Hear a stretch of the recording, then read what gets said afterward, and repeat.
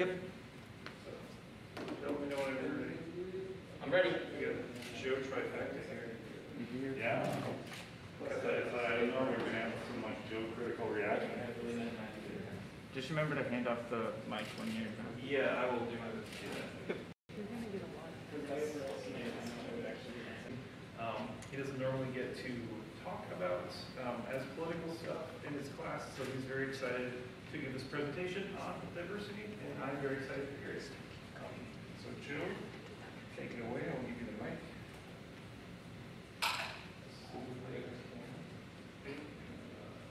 So for those of you that are here, and for those of you that are online, as I get questions, so I'll try my best to let you know what the answers, color codes are for the answers.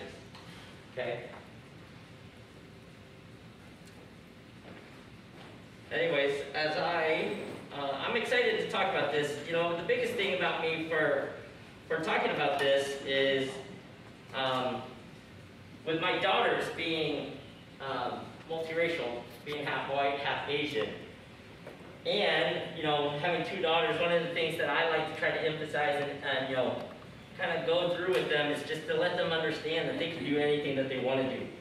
And so one of the things, you know, one of the drives for me to do this presentation is to let them see what some of the women in the past have done, to allow them to kind of be able to set some precedents and you know, talk about some of the things that weren't done before they did it, and you know, making a difference in the United States as well as the global world. And so this is exciting from that perspective. And so as I talk about this, whenever we talk about influential American women, there's a lot. Not just from a race perspective, you know, just not from the white perspective. A lot of women have made a tremendous role in order to make the 19th Amendment take place. And so where I wanted to take this was not necessarily the historical perspective on how the 19th Amendment came to be, because I'm not an expert in that area. For me, I want to talk about, I went from just all women to ones that have some ethnicity and diversity that they bring with their background. And with that, that's where they kind of come, because of their background influences how they want to try to make an impact overall. And so, because of the 19th Amendment, they were able to go into politics more. When you get to vote, you get to participate more in the whole aspect of the electoral process. And as you all know, whenever you went to grade school, you know that our government is split up into three areas: the legislature, the judicial, and the executive. And so as I was thinking about how to do this presentation and split it up, I thought about doing the past, present, future. But then I said, you know what? There are just certain areas that I want to go into instead. Is that there are different types of influences you can have, and so this is the impact. So I wanted to break it up into three categories. But before we had these three categories, the first category I want to talk about is advocacy. Before they can go in, they had to make a difference. And so this is the first group that I wanted to talk about here, is some women that made some groups, you know, some impact. And so, again, for those of you that are streaming in late, this Kahoot code will come up. But for those of you that are here, make sure that you log in. So I'll give you a couple minutes here to log in. And then what we'll do is we'll pop up the question. And so how the presentation is going to work is, before we go through each group, I'm going to have you guess the answers to some of these questions. And then I'll talk about some of the ladies, right? Now, a few of the questions, I won't be talking about those ladies because they were talked about before. So this is one of those things that if you were at previous presentations, that should give you a little bit of a clue, right? You should be able to answer that. Now, an additional incentive. The top 5 people that win, I have some prizes here. There's some candy, and then there's also a package of muffins, all right? So how we're going to do this is you won't know until all the way until the end. At the end of my presentation, we'll do that, you know, for those of you that are used to Kahoot, you know, they do that presentation. So the top 5, 1, 2, 3, 4, 5, you get to choose. For those of you, if you are online and you actually win, please email me. I will get you a different prize, all right? So Let's see how this goes.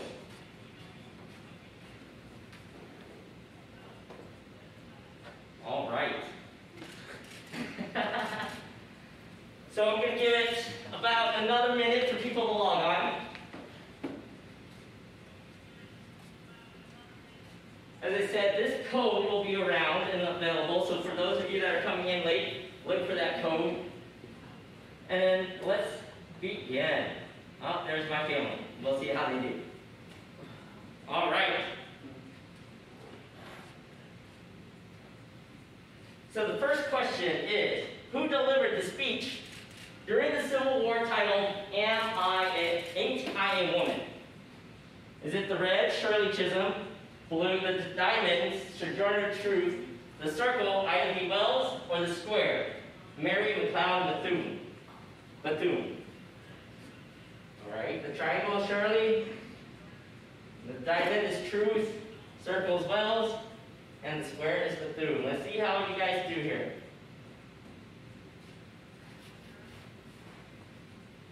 All right.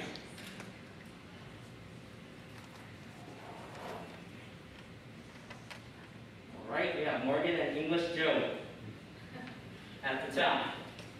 Who was the first president of the Des Moines branch of the NAACP?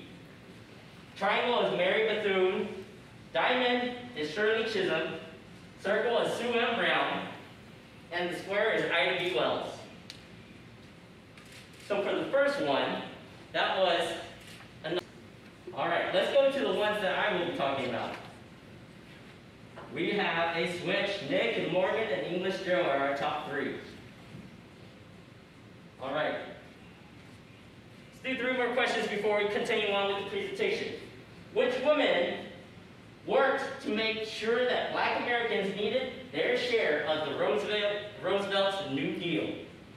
Triangle is Shirley Chisholm. Diamond is Ida B. Wells. Circle is Fannie Lou Hamer.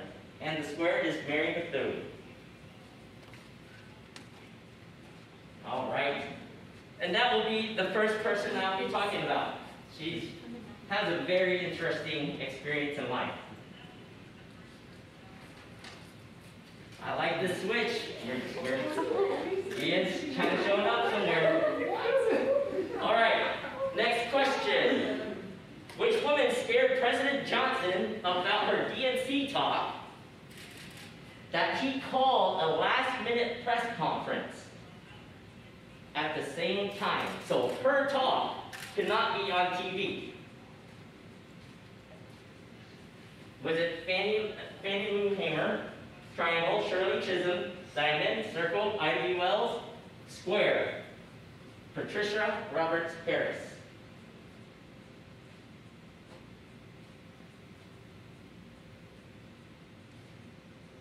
And it was Fannie Lou Hamer. All right. Her fight for voting rights down in the South is something that will be very interesting that I'll be presenting. All right, one more question before we talk about certain things. All right, we have Kayla and Allie at the top. Let's see how you guys do. Who was the first African American woman to be elected to the U.S. Oh, hold on a second. House of Representatives. We will do this one, then we'll go back. Who was the first African woman to be elected to the U.S. House of Representatives? Is it Patsy Mink, triangle, Carol Brown, triangle, Ida B. Wells, circle, or Shirley Chisholm, square?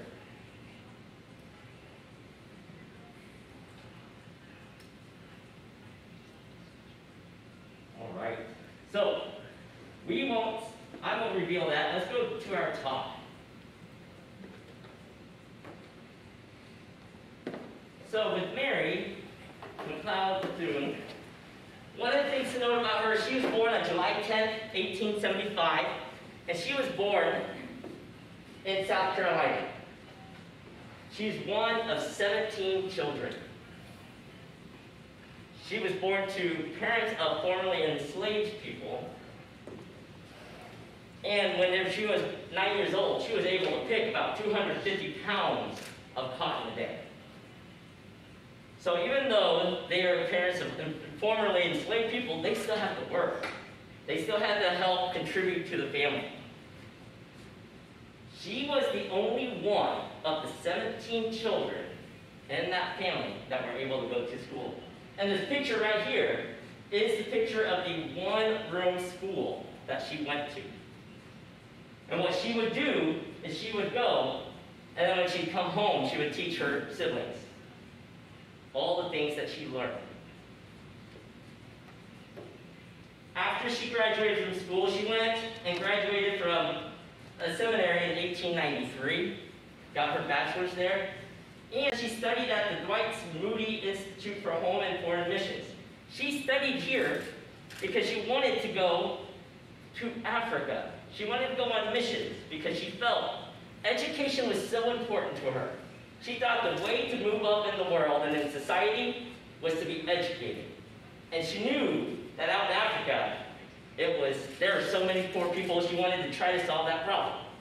Except for, nobody was interested to fund that. So instead, she decided, I'm going to move further south and teach. And fortunately for us, we are benefited from that aspect. So what she did is she was an educator for nearly a decade. During that time, she met Albert McLeod Bethune. One of the interesting notes here is that their marriage ended in 1907. When we say ended, they really didn't get divorced.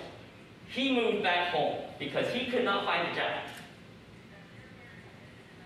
What was most interesting was even in 1910, she put down that she was still married, even though they weren't together. It was more quietly that she just kind of said that they weren't together from that aspect of things. She founded the Daytona Normal and Industrial Institute for Negro Girls in 1904. What happened here is that within 2 years, she had 250 girls enrolled into this school, and it just ballooned. What's really unique about this is while she had grown this school, she had been able to meet Booker T. Washington, who was able to teach her about fundraising, and told her, in order to make your school survive, you have to have money.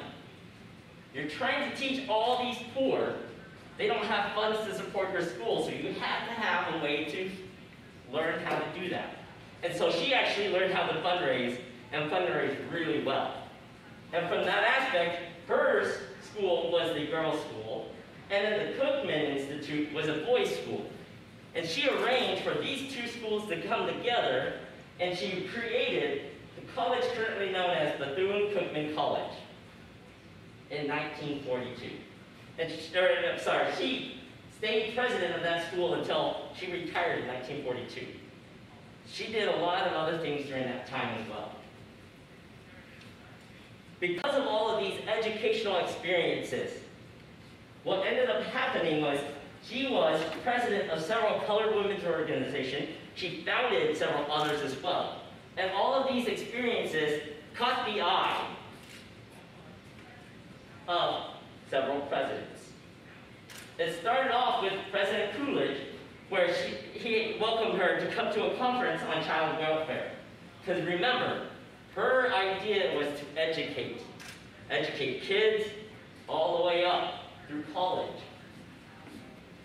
Because of that experience, President Hoover had asked her to not only go and be part of these conferences, but they asked her to be part of the Commission on the Home Building and Home Ownership. So it's not just education, but it's trying to understand the finances to help people be homeowners. Try to help them understand finances, be able to buy a home, and not just be enslaved and be in debt, okay? The biggest difference, and we're going to talk about this on the next slide, is whenever she ran into President Roosevelt. She actually was really good friends with the First Lady. And because of her connection with the First Lady, she was actually able to do a lot more under Roosevelt's tenure. President Truman later on asked her to be on the Committee for National Defense and official delegate to Liberia, where she went and attended the funeral on the behalf of the United States. So, what did she do for FDR? She was an special advisor. Now, she was one of 20 colored individuals that are part of this black cabinet. If you look at this picture, she's right in the center, and what's more important is she is the only female that is part of this cabinet. Okay? What ended up happening is she also became what FDR did. Is he appointed her the director of the Division of Negro Affairs for African American women, and her role here was to help young people find jobs. Try to educate them to be able to better themselves. One of the things that I found as resources online is when she was given this position, she was still president of Bethune-Cookman College, but she was given a salary of $5,000 a year. When I compared that to other salaries, it was less than all the congressmen, which was at $10,000. It was more than doctors and physicians. When I said, when I looked up what was the correlation of $5,000 then versus now, that's about $90,000 a year of salary. So he was not low-cutting her from a salary perspective. That's how well she was respected based on what she was doing here. All right, so Fanny. Here she was born in October 6, 1917 in Montgomery County, Mississippi. She was also from a large family. The youngest of 20 of sharecroppers. Now, one of the things to note about sharecroppers, if you don't know and understand, is that in the South, there were laws to keep black poor and broke and kept them from trying to move up in society. And sharecropping was one of those ways. They were free, but they were so indebted to the landowner that all they could do was keep on working. They never got free or out of debt. She left school, so she did start school. She learned how to read and write, but she had to leave to help her family, and she started working at the age of 12. She married Harry Hammer in 1944, and they adopted 2 daughters. She couldn't have her own. You're going to learn why in a little bit here, why she couldn't have her own.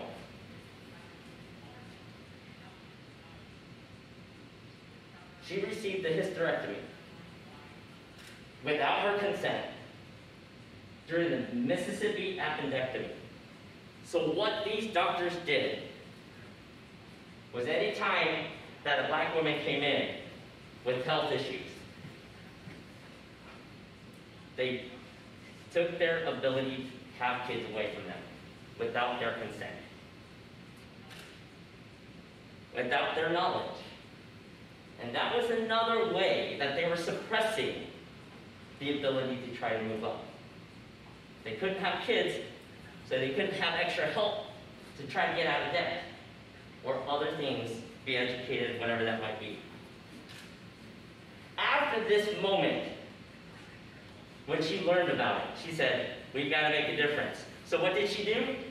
She and 17 others tried to register to vote. In the South, they created laws, literacy laws, to see whether or not you could vote. It was biased. You had to pass this test to be able to get to vote. 18 of them went 27 miles down the road. Only 2 were able to actually walk into the building. They had several tests along the way before that. Fanny was one. Both of them left the building without being able to register. They were able to have the intent to register, so they had to write down, I want to try to vote. Now, what did the South do? Those offices sent the names to the landowners. So the landowners landowners knew who was trying to vote. When she came back, her landowner said, "You're done." He threatened her. He tried to get her to withdraw her application, and she said no. So she had to leave. She was fired from that. And so her husband had to stay for a few more years before he decided to leave as well. When they tried to do this again, they went to a conference to learn how to help others, to educate them so they can pass these tests, right? They went to South Carolina to learn this. On the way back home, they decided to stop to get a piece of food, get a little bit of food to eat. Instead, they got arrested. Here, she was beat, and she was given lifelong injuries for the rest of her life because she was beat badly, where she couldn't walk, and she lost her ability to use part of her arm. Those experiences, because of that, what she did is she started making a group in Mississippi. And they wanted the Democratic Party to give them some spots so they can have a right to vote. So, President Johnson did not want her to talk. Tried to let her talk at all. They tried to make a deal with this group. With this group, they said, you know what? We will give you 2 votes. However, Fanny cannot be one of them. They said no. Absolutely not. We reject it. So she spoke. So what ended up happening is, when she started speaking, about a minute into her talk, President Johnson said, "I'm going to have a press conference." He knew primetime television, all the stations were going to be on him. The funny part is, he had nothing to say. He just didn't want her to be on live TV. It backfired on him. All the news channels heard what she had to say, telling her story about how she got beat, about all these tests that they had to try to pass. And so the news channels played this for the next 3 or 4 days. So more people actually watched her testimony than not. And so it backfired on President Johnson. And so during this time, they started the Mississippi Summer Project, where they asked some college kids from the North to come down and help educate blacks so they could pass these tests so they could vote.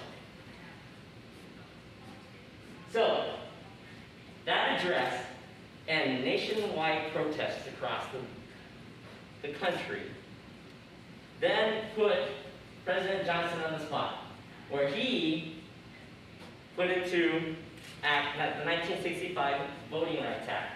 What this Voting Rights Act did was said, the South, you cannot put restrictions, you cannot make these hurdles to make it difficult to vote. So the municipalities, so the cities and the counties can't do this.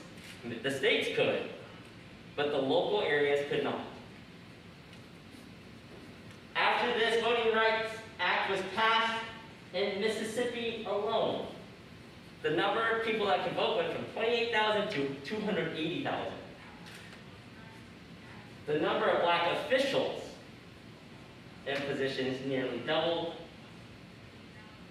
And what she also did was instituted some co-ops. She tried to run for office. She never won a position, unfortunately for her, but she still advocated to move forward. Okay. All right, she helped introduce Head Start programs, which is still in existence today. All right. I think I skipped one on cahoots, but we'll have to come back. This one might be a freebie for you guys. LaDarla Harris, childhood and education. She was born on February 15, 1931 in Temple, Oklahoma. She was actually raised by her maternal grandparents because her parents divorced. Her dad was Native American, her mom was white. So she learned English in school, but at home, because Comanche was her main influence. She married Fred R. Harris, which was a high school love of hers, in 1949. They married right after graduating high school. And he was also poor. So what she had to do is she had to work to help put him through college and law school. After that, they moved to Washington, D.C. after he was elected to the Senate. And it was here that she learned, I have some influence. I can make a difference. When they were there, they were considered Freddie and the Indian by some people. They raised 3 kids in Washington, D.C. as well. What she learned is that she would go to these weekly gatherings of Senate wives. And what these Senate wives would do is they would roll up bandages for the war effort. And she said, I'm sorry, we can do more. They didn't want to do more, so she said, I can do more. And with her background, and with the civil unrest that was going on, she said, I'm going to make a difference for the Native Americans. So she worked with Oklahomans for Indian Opportunity to try to improve economic conditions for Native Americans. Because of that work, she became nationally recognized with the organizations that she had worked with. And with that, LBJ had appointed her to lead the Women's Advisory Council of the war effort. Okay? Some of the other things that she had done is when she was appointed, LBJ also appointed her to the National Council for Indian Opportunity. This was his way of trying to say, you know what, let's try to do certain things. But this council didn't do very much, so she left. So instead, she decided to work at trying to get land back for Native Americans.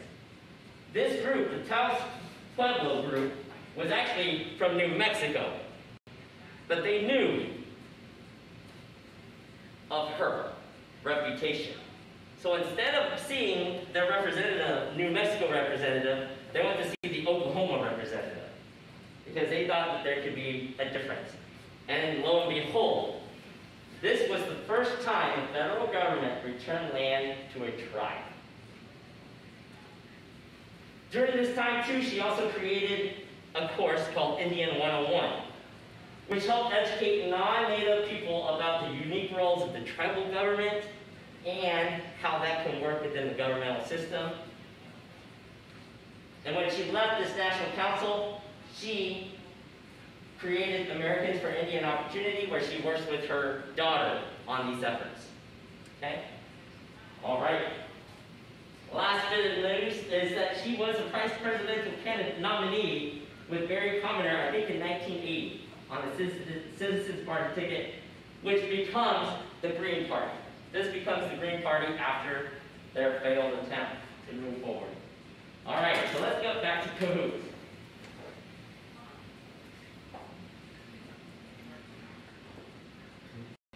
All right, let's see here. We got Ian, Kayla, and Allie. Who was the first African-American woman to be elected to the U.S. Senate? Was it the triangle, Fannie Lou Hamer, the diamond, Carol Moseley Brown, circle, Shirley Chisholm, or square, Kamala Harris?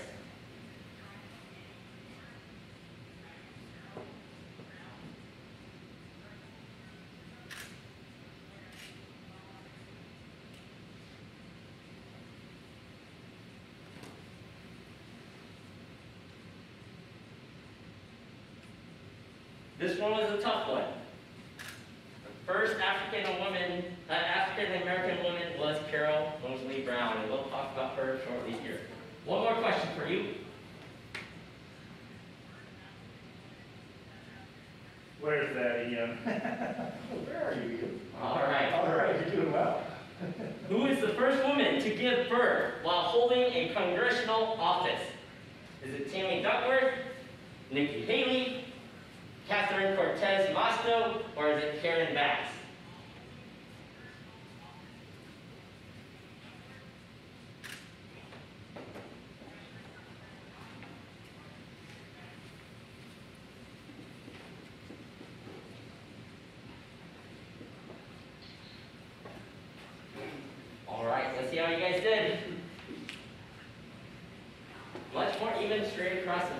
Tammy Duckworth. All right.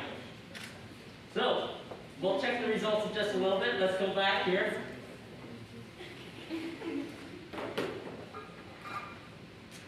Let's talk about Patsy May. She was born in Hawaii on December 6, 1927. What happened here is her parents actually had to immigrate into Hawaii before Hawaii became a state. She earned a BA in zoology and chemistry from the University of Iowa in 1948. She actually wanted to become a doctor. All the med schools that she applied to said no. Instead, she decided to go to law school. For us, we're better off for it, especially for those of you that are women student athletes. You're going to see why in a little bit here. She earned her JD from the University of Chicago Law School, where she met her husband, John Francis Mink. They moved back to Hawaii. And she was elected to the Hawaii's House of Representatives in 1956. She actually failed in her first attempt. When Hawaii became a state, she wanted to be, and she went for that spot. Except for she lost. Why? Because the delegate representative, before they became a state, wanted somebody else and advocated for him instead of her. When all the things got finalized, when Hawaii got a second representative seat, that's when she went up and that's when she won. Becoming, and then whenever that happened here, she becomes the first woman of color to the national legislature, in either the House of Representatives or the Senate. She's also the first Asian American congresswoman. Here she fought for gender and racial equality. She fought for affordable childcare and bilingual education. She is the main person responsible for Title IX legislation. She is one of the authors and co-sponsors. Now, Title IX, for those of you, what they initially started with was it allowed women to have equal numbers of sports to men. And with some wording in there, that is where some of the other Title IX things have come along. That, of course, the Trump administration has taken away. Okay? After she was a congresswoman, she was appointed the Assistant Secretary of State, and then she returned to Congress in a special election for a few more terms until she died. She died of cancer. Carol Brown. She was born on August 16, 1947 in Chicago, Illinois. She earned a bachelor's in political science from the University of Illinois and a law degree from the University of Chicago Law School. Here, she married Michael Brown, a divorce lawyer, and her start into politics was when she was elected to the Illinois House of Representatives. Later on, she was elected to the U.S. Senate, being the first woman of color elected to the Senate. If you can see here, when she was elected, these were all the women that were in the Senate at the time. Not very many. She's also only one of two African Americans to serve in the Senate in the 20th century.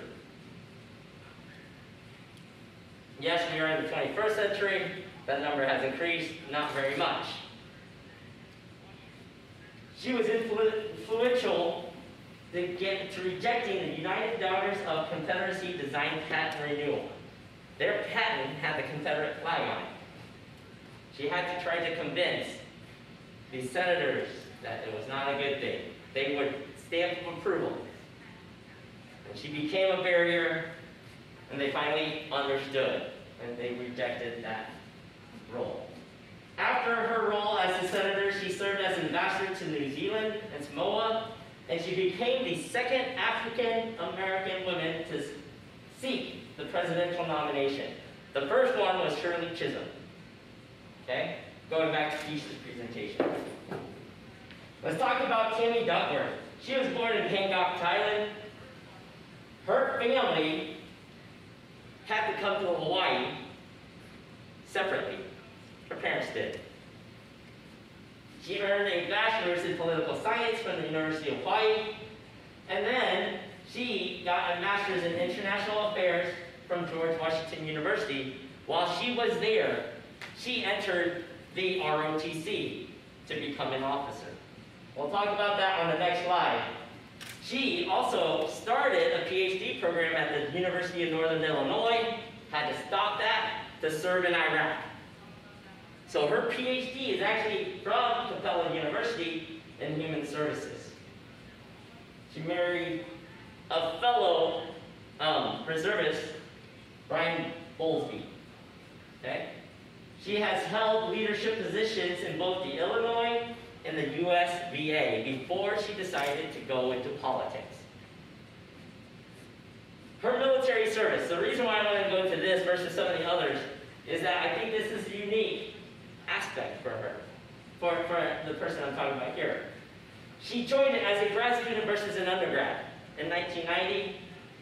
So when she became a commissioned officer in the U.S. Army Reserve in 1992, she chose to fly helicopters because that was the only thing that she could fly. That was the only thing that they would let females fly. They would not let them fly jets or planes or anything else, only helicopters. For those of you that don't know, helicopters are dangerous because you can't eject yourself to safety, like you can jets. When she was flying combat operations in Iraq, her helicopter was struck by a grenade right under her legs. She immediately lost her legs then. When they crash landed, her co-pilot had to actually crash land because she lost consciousness. She tried about halfway through, then she lost consciousness. Fortunately, there was another helicopter that came. They pulled everybody out. She was the last one because they thought she was dead. But fortunately, they did pull her out. They got her to the medical hospital quickly, where they did enough work, where she was able to go to I can't remember which hospital it was, the one that Trump went to, forgive me. Walter Reed? Walter Reed. She went to Walter Reed's hospital. 3 days afterwards, they were able to save her arm, the use of her arm. She almost lost the use of her right arm there, too.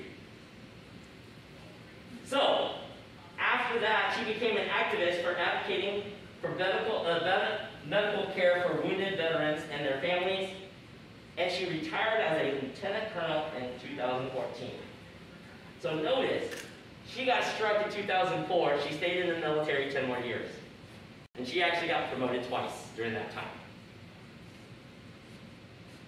She served the House of Representatives for 4 years before serving as a senator, and she became the first disabled congresswoman to ever be elected. She's also the first senator to give birth while holding office. And one of the things that happened here while she was pregnant is that the Senate rules did not allow children on the floor. During this time, though, it was very important that she was there because President Trump was trying to get certain people passed through their appointments, so there were a lot of votes. And she felt that she needed to be there to cast her vote. And so, her colleagues helped her pass some of the laws, and so she was able to actually bring her child, take a vote, go off to a room, versus having to breastfeed out in public. So, there were some changes here. Okay? All right. Let's go back.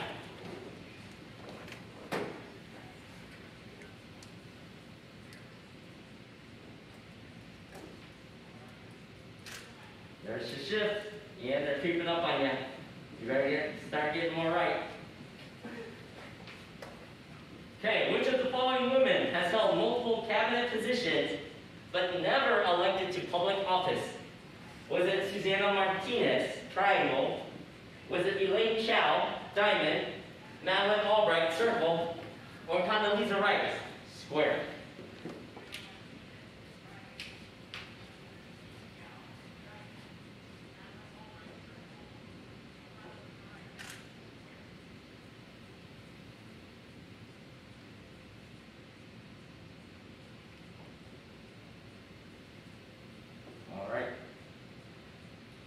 It was Elaine Chow. Uh-oh. Kayla, Ali, and Jared. Jared's making a move. I'm not sure if I've seen them in the top 5 yet. Who was the first Latina American female governor in the U.S.? Was it Loretta Sanchez, triangle? Is it Stephanie Gonzalez, diamond? Michelle Grissom, circle? Or Susana Martinez, square?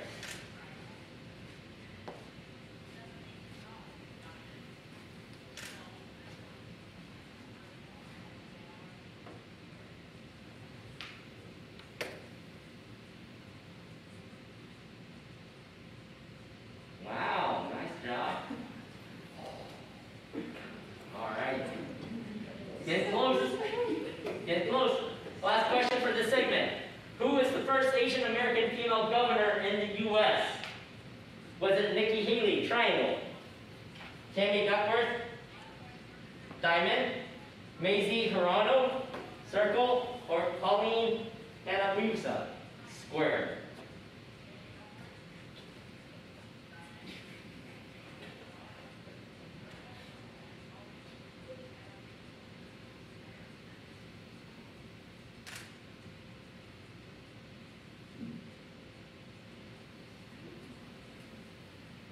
Nikki Haley.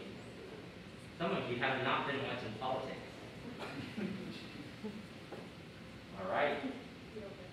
Ali, you got a stronghold there. Oh, let's do this one. We'll come back. Whoops. All right. Who is the first Native American to be a federal judge? Is it Diane Joyce, Humitwa, Denise Juneau, LaDonna Harris, or Peggy Flanagan? Diane is triangle, Denise is diamond, LaDonna is circle, and the square is Peggy Flanagan.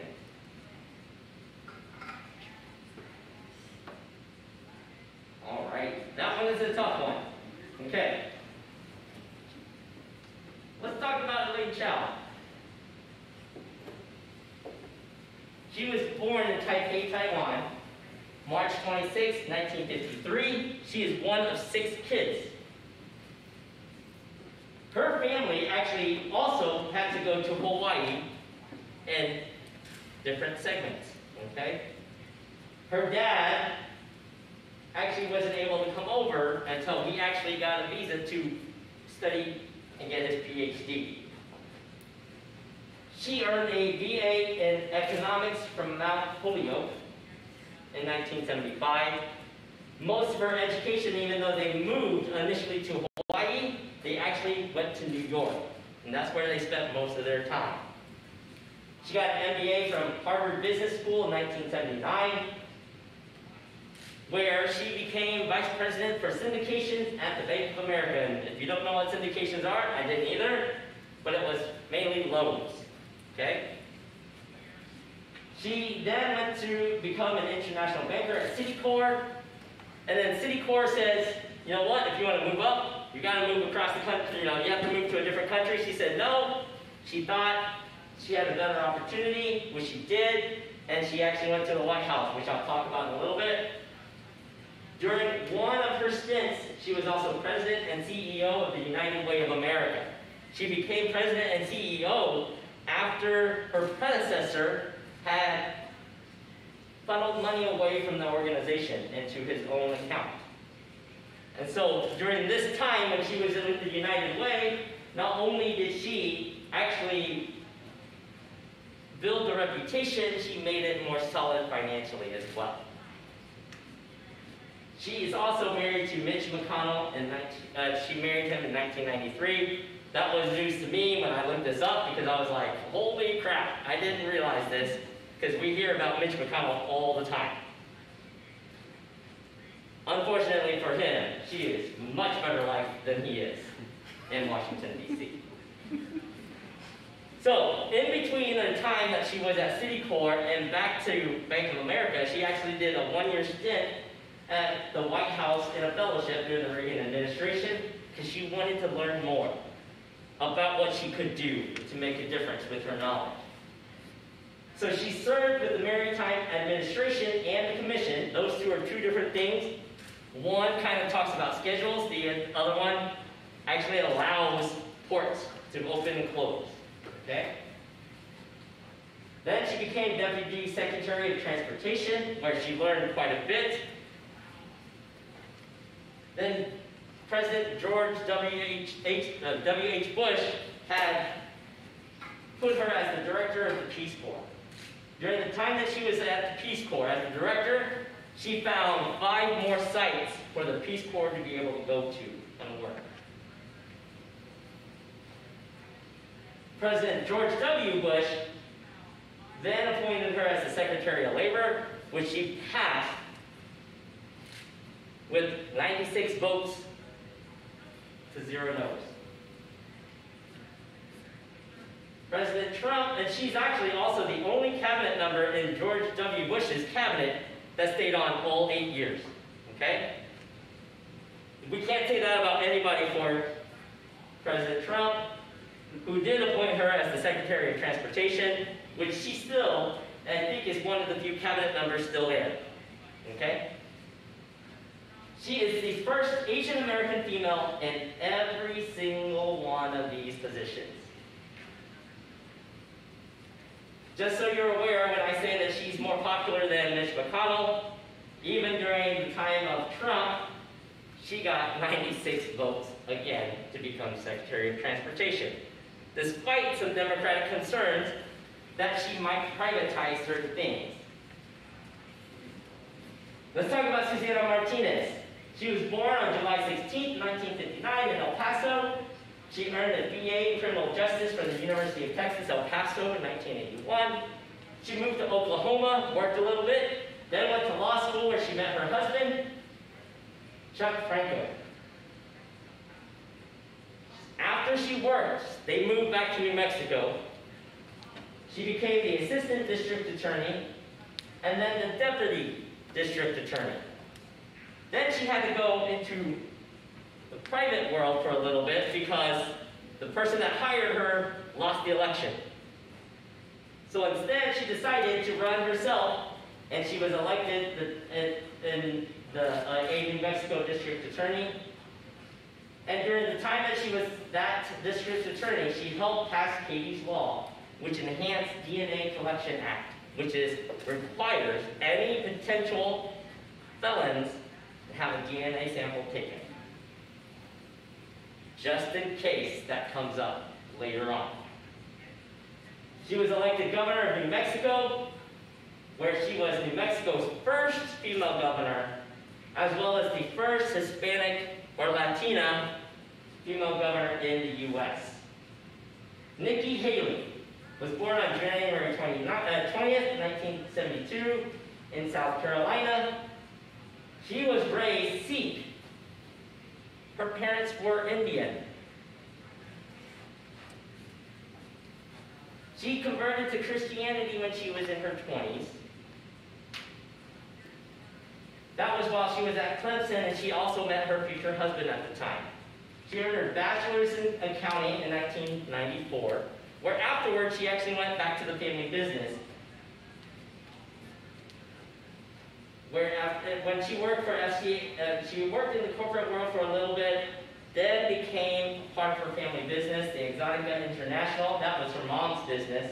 Her dad was a professor at one of the private schools there. She was initially elected to the South Carolina House of Representatives in 2004. When she decided to run for governor, she was running in last place before the primaries. She got some really key endorsements from individuals like Mitt Romney and others at the time that boosted her, where she was elected governor of South Carolina in 2010, where she became South Carolina's first female governor. She's also the first Indian American female governor in the U.S. She would have been the first Indian American governor if it wasn't for Bobby Jindal in Louisiana. She left this position to become an ambassador for the UN. As governor, one of the things that she did I thought was interesting was she signed a bill removing the Confederate flag from the state grounds. Early on in her governorship, she would not say anything. until there was a shooting in Charlottesville. That changed her mind. And then she helped push that forward and push that through. And as I said, President Trump appointed her the U.S. Ambassador to the United Nations. And then we've got one more segment. I've got 2 more questions for you on cahoots. A couple more people to present on. And then we will see who wins. All right. Ali, they're coming up. 2 more questions. Who is the 3rd female ever appointed to the Supreme Court? Is it Sandra Day O'Connor? Is it Sonia Sotomayor? Is it Ruth Bader Ginsburg? Or is it Elena Kagan?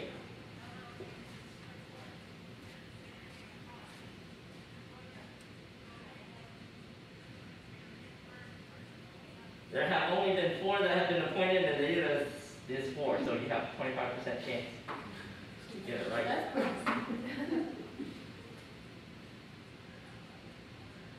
All right. Ruth Bader Ginsburg was actually the 2nd one. That was Day O'Connor. All right, last question. Uh-oh. It's tight. It's tight. Which justice was a law professor that fought for gender equality at the Supreme Court? I hope most of you get this one. Is it Sandra Day O'Connor, Sonia Sotomayor? Is it Ruth Bader Ginsburg, or is it Elena Kagan?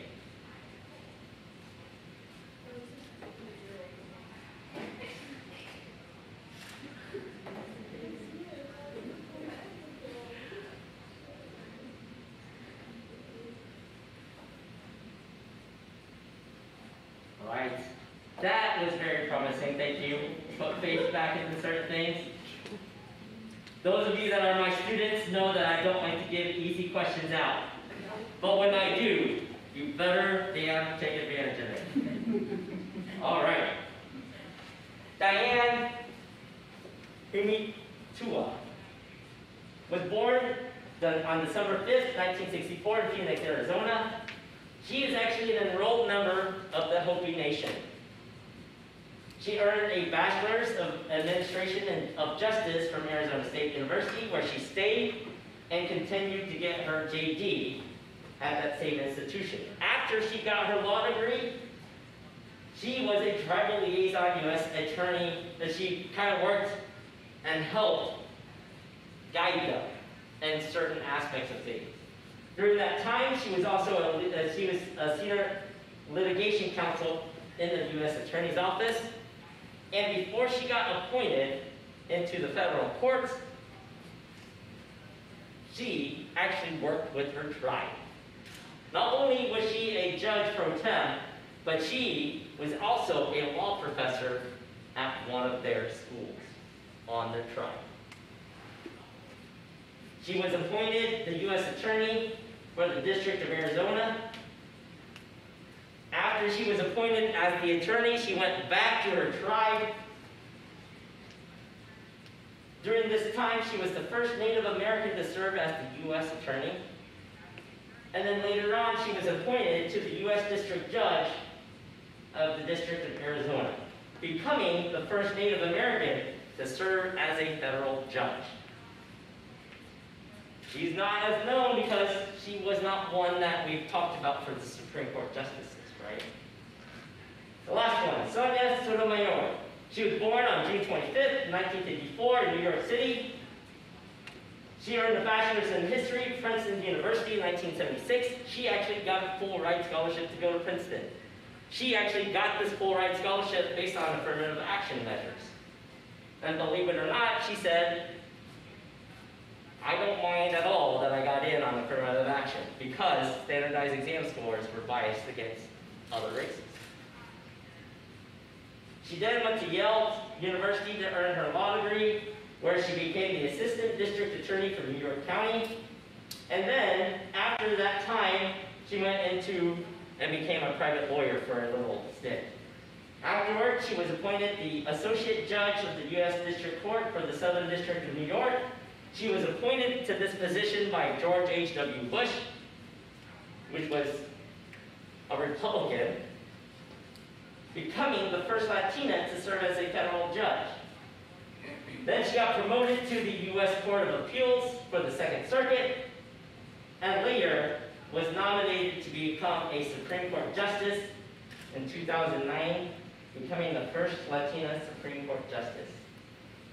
I wanted to give some numbers before I let you go, and let you know who the results of who won here.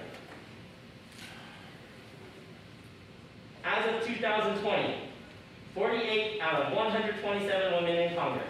Now, 127 women only in Congress of all the numbers. Not very many. But that is still more than what we had before. 4 are in the U.S. Senate. The majority of them are in the House. In italics, this is the total in U.S. history. Only 5 women of color have served in the Senate, and only 75 women of color have served in the U.S. House of Representatives at all. 16 of 90 women as of 2020 served their statewide executive offices are of color, and 550 out of 2,000 women are women state legislatures. One of the interesting facts that I wanted to throw up there is the majority of these women are Democrats, which I thought was interesting, at the same time probably not surprising. So, with that, I hope you enjoyed the presentation, and before I reveal the results, do you have any questions? Yes, sir. Well, Joe, it was very interesting hearing you talk about that. Very interesting talk. Thank you for doing that. But I'm curious how you as a chemistry professor ended up deciding these women to talk about and how you ended up being part of the series. Great question. So how I became part of the series was really instigated on trying to find some women that my daughters can learn about as they grow up and get older. How I chose some of these women actually was a Time magazine article that talked about 50 influential women in politics. And so I started there. And I selected all of them of color, kind of separated, and I looked at what they did, and that's how I narrowed down, because I knew I only had an hour, which I'm right at that moment. And so I knew I couldn't talk about all of them, and so I just kind of chose some different ones. Once I decided which format I went with, which I went with the different branches of government, which I thought was an interesting approach. Thank you for the question. I neglected to mention, but anyone on YouTube who's live streaming can put their questions in the comments, and we will read them here in the three-dimensional room. Yes, So. absolutely. Okay, any other questions? I know you are, you're only staying right now because you need to see the result. If you are in the top 5, you get a prize. Let's see. In 3rd place, we have Jared. In 2nd place, we have Ali. And in 1st place, we have Eden. And also on the podium, we have Old Hair Joe and Morgan. All right, so with that, thank you very much for your presentation.